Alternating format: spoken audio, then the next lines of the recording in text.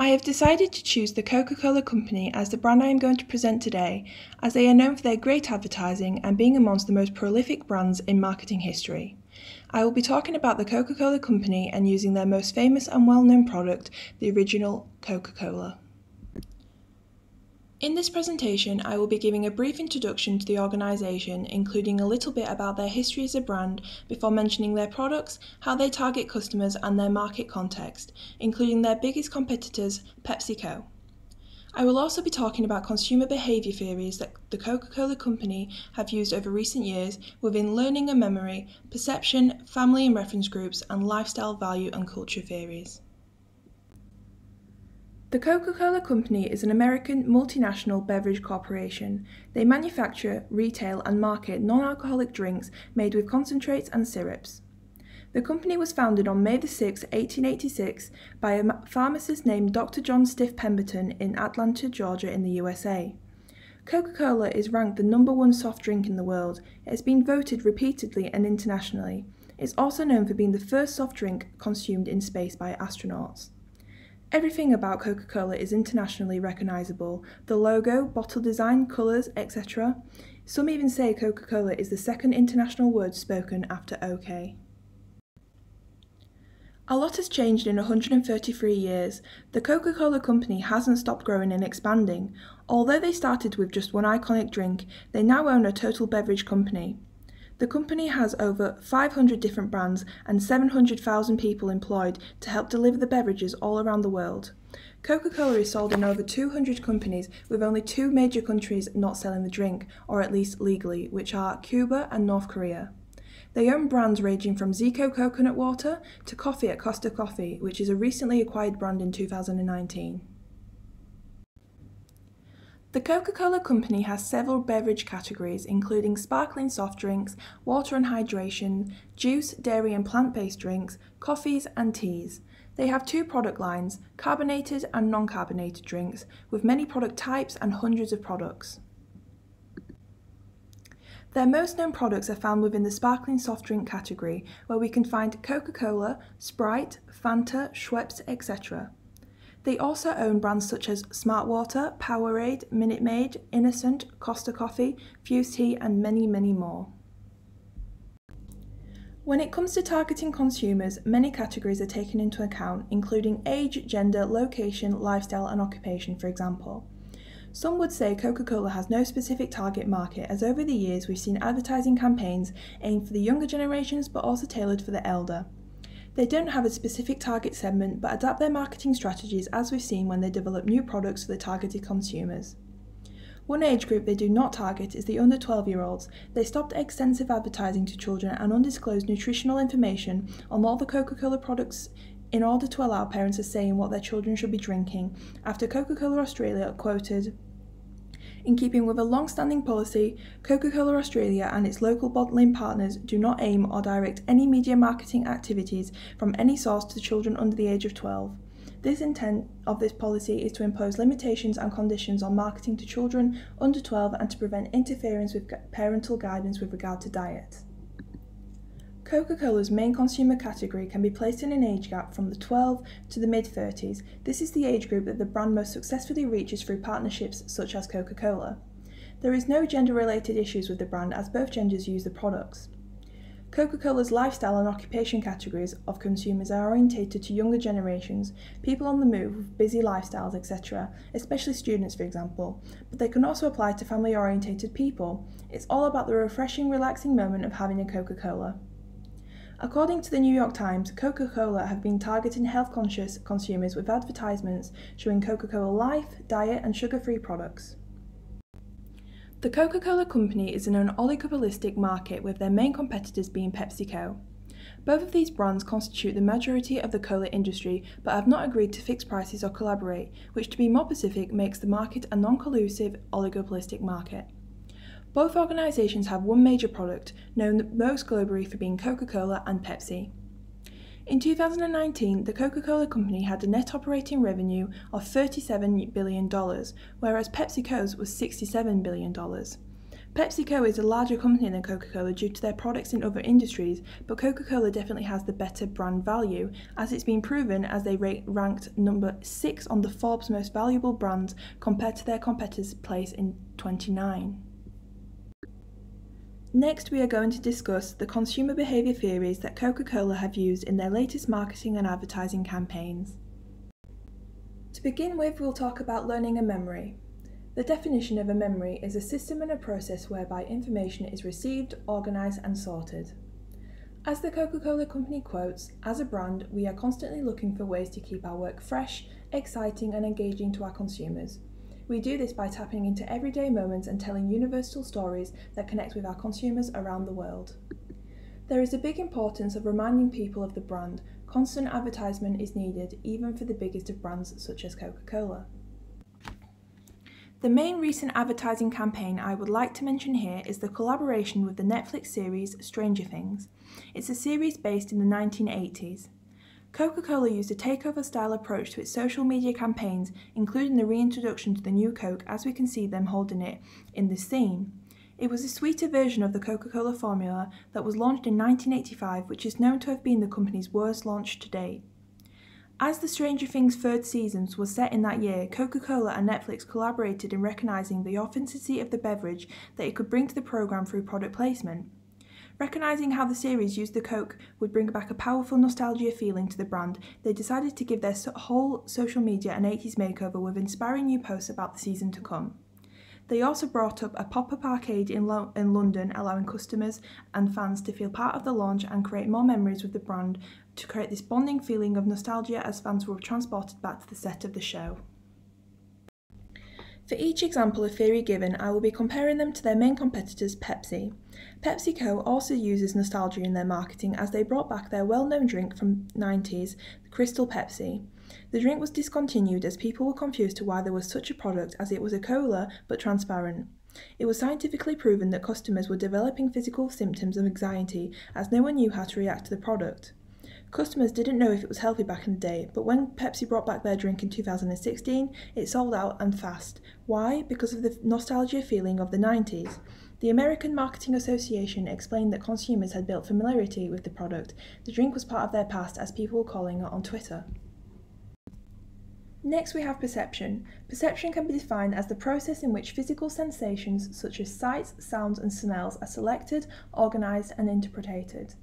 In this part of the presentation we will be discussing the perceptual process, including determinants that influence attention and sensory marketing, with examples taken from the Coca-Cola's advertising campaigns.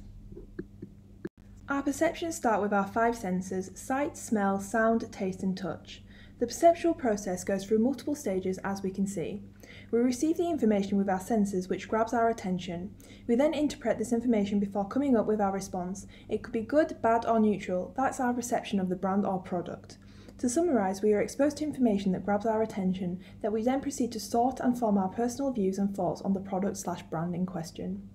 Such as this individual seeing a print advertisement for Coca-Cola, as we can see here. The determinants attracting attention to the Coca-Cola's brand are known globally. These include the basic red and white branding contrast, the fluid Coca-Cola writing logo, and the Coca-Cola glass bottle, which is known to be one of the best known bottle shapes in the world.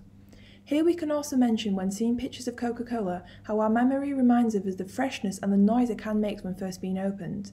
These are all the things the brand use in their advertisement that we see and attracts our attention. Here are a couple of examples of great interactive marketing products that Coca-Cola have used over the recent years. I'm sure we can all remember searching for our names when Coca-Cola brought out their Share a Coke campaign. This concept was to have people's names on Coca-Cola bottles, as Coca-Cola quoted they felt the company was becoming too familiar and too predictable in their strategies. It allowed them to create something new and bring a spark of joy to their consumers.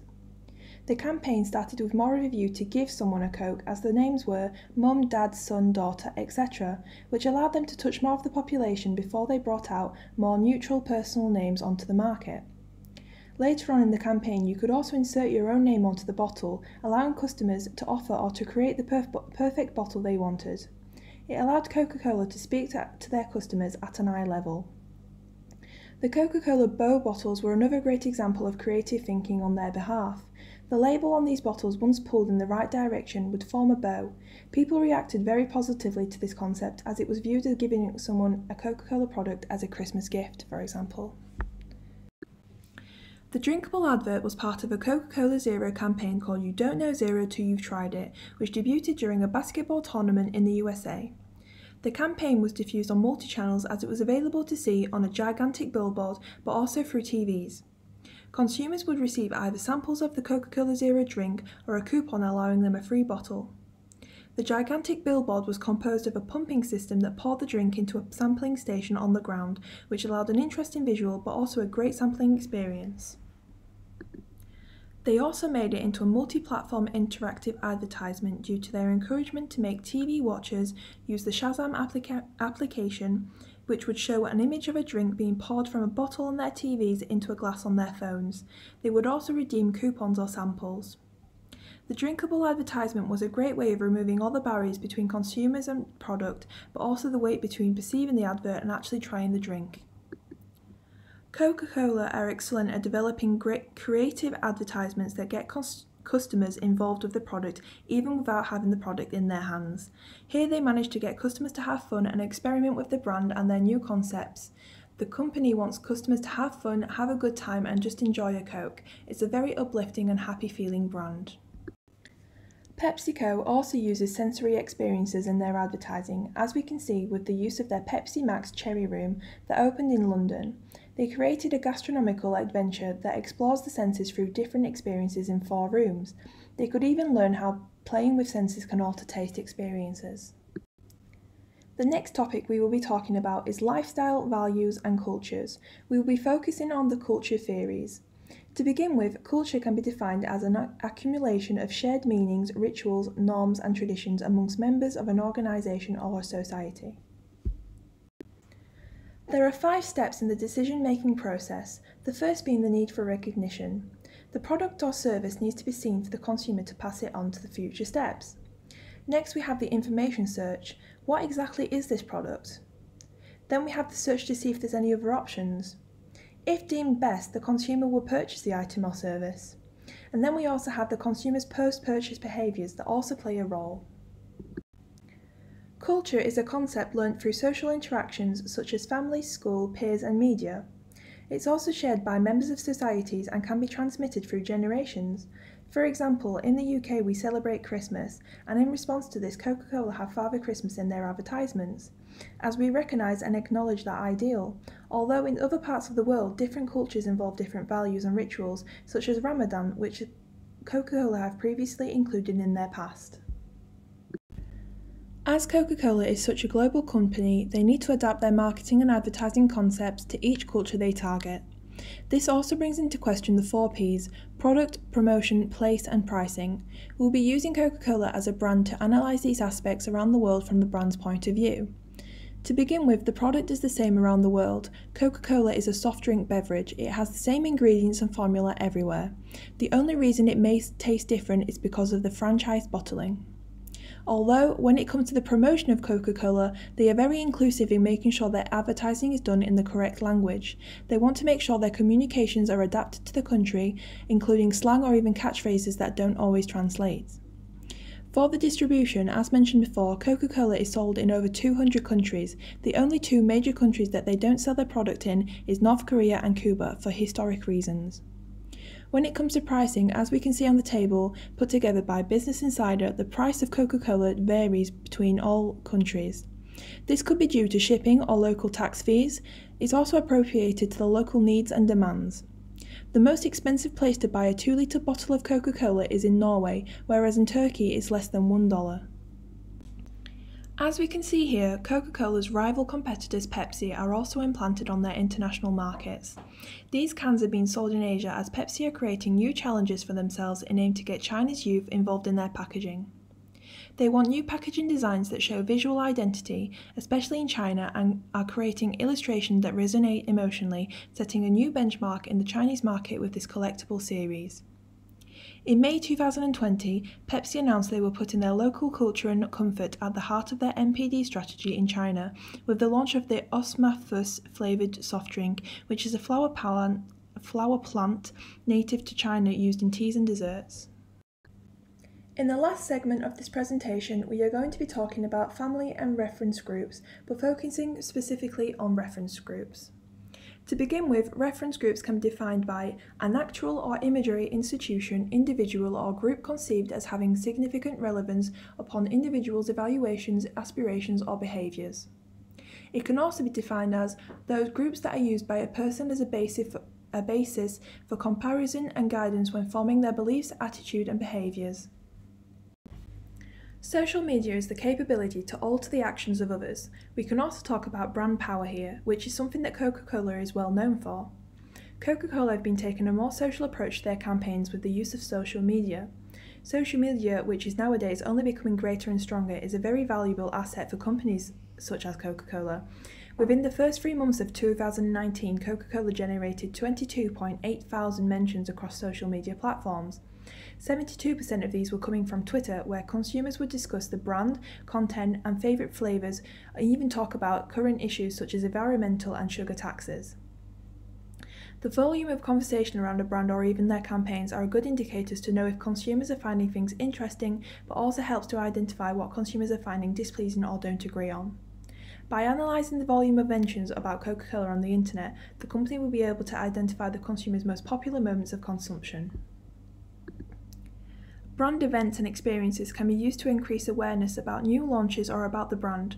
It gives the brand opportunities to interact with their audiences physically and encourage social media engagement through hashtags, which increases the share of voice online, also known as social power.